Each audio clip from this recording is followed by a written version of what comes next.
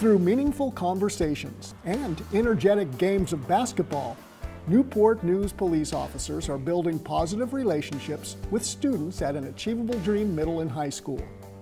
As part of the police department's intentional outreach to the community, Police Chief Steve Drew and members of the police department spoke with students in the Girls 3.0 Club and Young Men of Distinction during a youth forum at the school.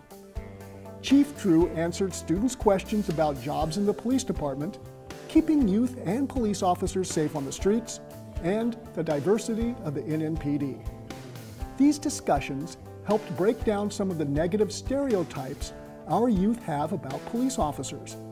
Chief Drew stressed the importance of creating open dialogue between the community and the police department.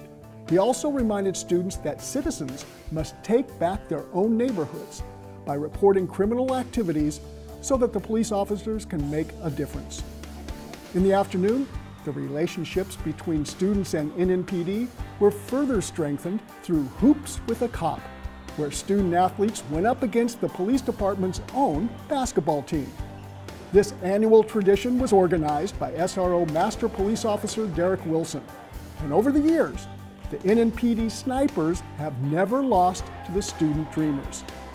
The students started off hot by taking an early lead, but by halftime, the police department evened the score and held on at the end for another win.